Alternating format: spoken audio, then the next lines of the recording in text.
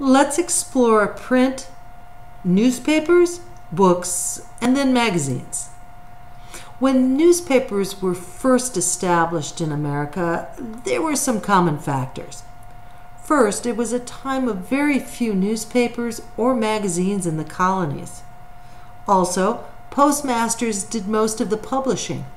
Being a postmaster gave you a lot of advantages as a publisher. Since you lived on a postal route, you had free distribution. Next, it is also important to remember that news was not as timely as it is today. Much of what was used were either historical summaries of news from abroad. And finally, the idea of a free press was not endorsed by the government.